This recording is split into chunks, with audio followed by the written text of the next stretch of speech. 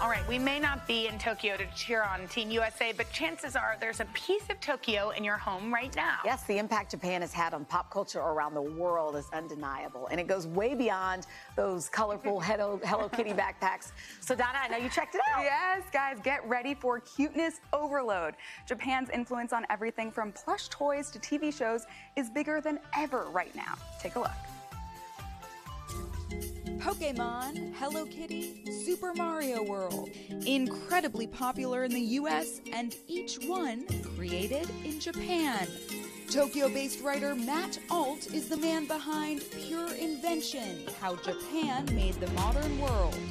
What have you noticed about the similarities and differences between Japanese pop culture and American pop culture? Here in Japan, it has never been really seen as infantile for adults to engage in playful behavior, whether it's watching cartoons or dressing up in their favorite costumes of their favorite characters. From the very first moments when Westerners made contact with Japan, they were struck by this sense of playfulness.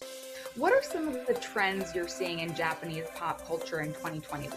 Well, I think the most interesting trend that we can see is how much Japanese fantasies have taken off abroad. In particular, anime. Anime, which are cartoons from Japan, have become one of the fastest growing segments on American streaming networks. Netflix is putting a huge amount of money into producing anime shows. And in fact, an anime movie called Demon Slayer was the top grossing movie of 2020 globally. Where does Pokemon fall into that list? So Pokemon, boy, what a world-changing series. Oh, hi, Pikachu. You and I are gonna be best friends. Oh, what's going on? So Pokemon started as a video game on the Game Boy, and when it took off, it was animated into a cartoon series, it was made into a card game. So it's an example of something Japan is really good at, which is making these multi-platform franchises. Talk to us about the kawaii craze. So kawaii is pronounced a lot like Hawaii. It's a Japanese word that means cute. In Japan, it's a kind of pure, unalloyed adorableness. And in the 1970s in particular, a company named Sanrio started using kawaii design, like really cute looking design, to sell its products, most famously Hello Kitty. Sanrio, the company behind Hello Kitty, is valued by investors at more than $1 billion.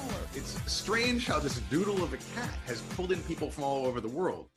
Japan has also influenced the way we consume pop culture. The Walkman, which was invented in Japan in 1979, of the Game Boy that was invented in Japan in 1989. It makes it a sort of powerful presence in our lives, whether it's in the form of Japanese entertainment for an escape or Japanese self-help in the form of someone like Marie Kondo. Hello, I'm Marie Kondo. After my kawaii crash course, I decided to look for Japanese culture right here in the streets of New York. First up at the Pick NYC gift store. Take me on a tour of some of the hottest Japanese toys right now. So first we have our main character, who is Rilakkuma, and his name literally means bear that is laid back. They even have a shonen on Netflix now. Oh, wow. That kind of emphasizes their little personalities a little more. We have the iconic Hello Kitty. Conveniently enough, it's for Team USA for the new Japanese Olympics. Yay! Everybody loves these. It's called Samiski. So this is part of a blind box trend. What is that? Blind box means that inside the box, you don't know what you're getting. It's a surprise. But on the side of the box, they tell you what you could get. And it's kind of like a little gamble every single time. Next, I searched the shelves of the Kinokuniya bookstore. What's the most popular manga here? Well, right now we have Jujutsu Kaisen selling about quite literally over a few hundred copies every week. Why do you think it's so popular? The story revolves around a young boy named Itadori Yuji.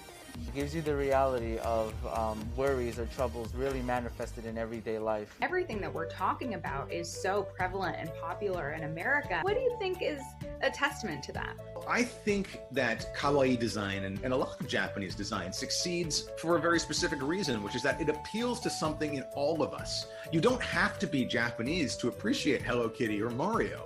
You don't have to be Japanese to appreciate the Pokemon. And that is key, I think, to the spread of Japanese pop culture all over the world.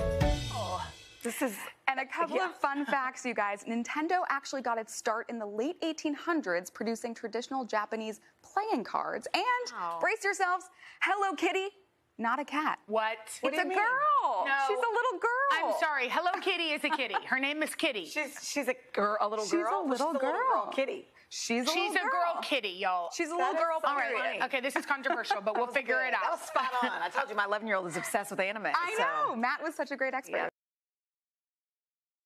Hey, thanks for watching our YouTube channel. Find your favorite recipes, celebrity interviews, uplifting stories, shop our favorite deals, and so much more with the Today app. Download it now.